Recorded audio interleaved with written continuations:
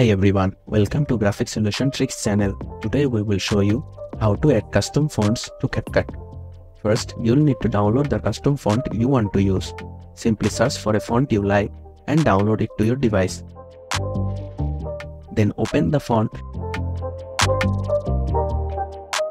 Then click on Install. Now this font will install with entire system.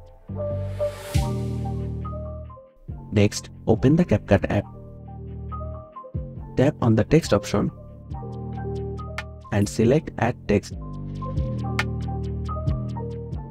Type your desired text in the text box.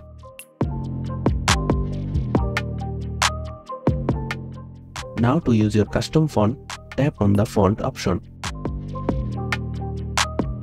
Find System Font and then search your system font manually. Here it is. That's it. If you found this video helpful, please make sure to subscribe our Graphic Solution Tricks channel